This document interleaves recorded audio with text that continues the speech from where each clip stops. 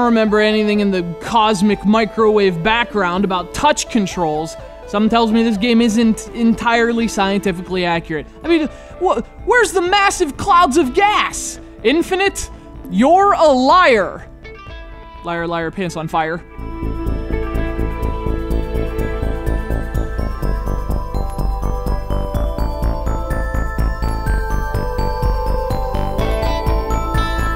Of course, to be fair, all the best things are liars. And so it's to the credit of the indie developer Nexus Game Studio that their entire game is based on lies.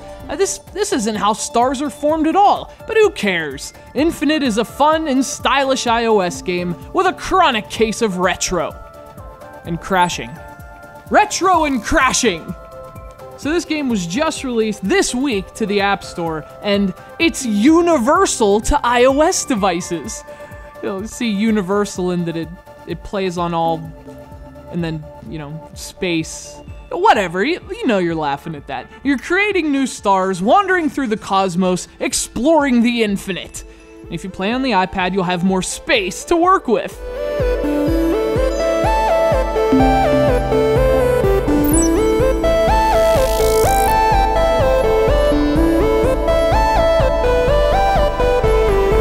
Anyway, the idea is really simple. Controlling this little orbiter, you have to collect a certain amount of matter. Once you have enough, you can make a planet. And once you've met the planet quota, you move on to the next star. Of course, you also have these spaceships and communist aliens trying to blow you up. And really, your only defense is the orbiting planets you've created.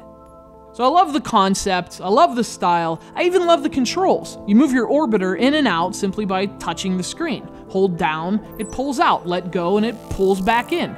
Works great, looks great. The only issue we had with Infinite is that, like the meteor that killed the dinosaurs, it crashes. Sometimes the controls stop working. And other times, the graphics glitch, and the matter stops coming toward you. Come on, get your mind out of Uranus. The planet!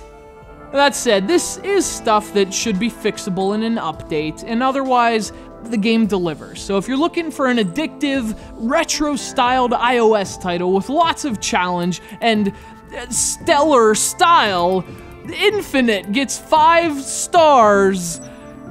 Alright, I'm done.